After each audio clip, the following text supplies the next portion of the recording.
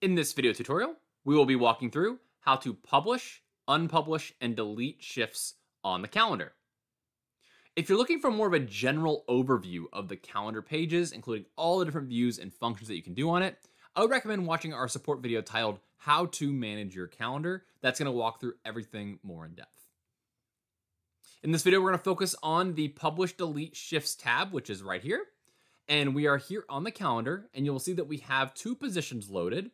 And keep in mind, on this calendar page, whatever you leave here, the settings here as, so if I have both these positions loaded, if I leave, log out, come back in, these two positions will already be loaded here on the calendar for me, as well as any of my preferences over what I need checked here. Do I need profile pictures? Do I need availability?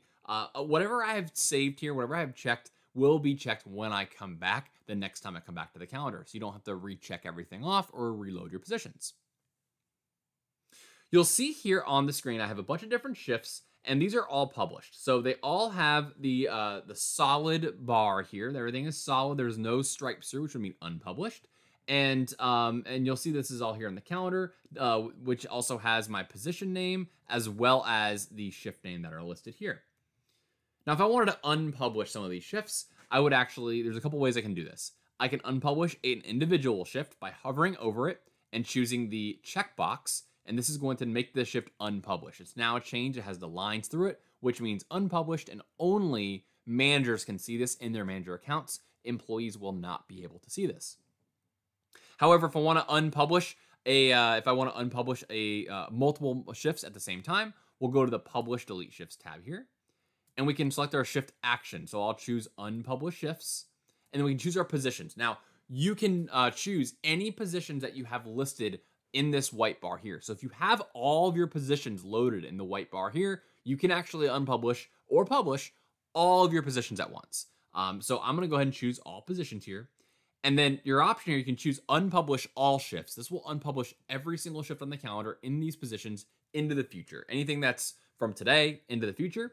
Or we can choose a specific date range, which is what I'm going to do here. I just want to unpublish, let's say, from the 7th to the 8th. We're going to unpublish for 2 days, and you can also choose to only unpublish available shifts or from specific employees. But I'll just go ahead and say all employees. We're going to unpublish these specific shifts, and these have now all been unpublished. You'll see they all have the lines through them as we go down.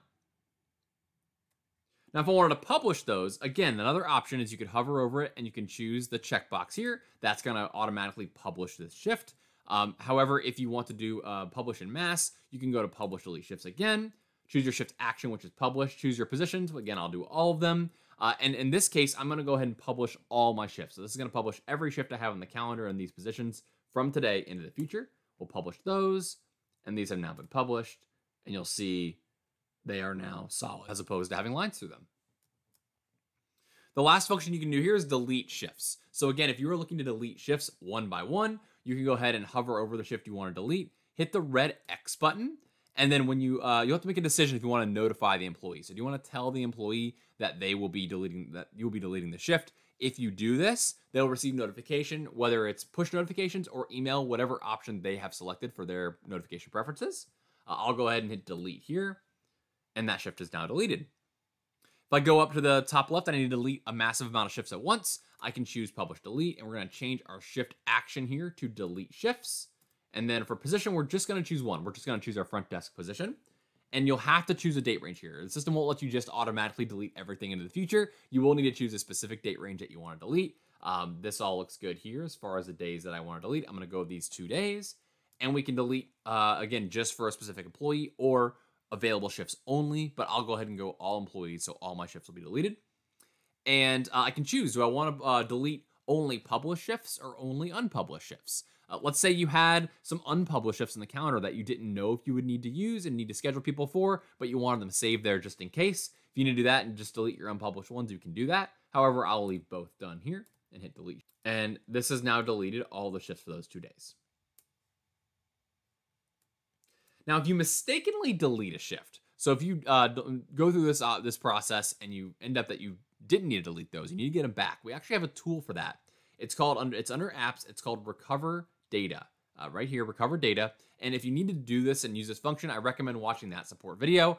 It's just titled How to Recover Data. And that would help you out walking through how to get those shifts back.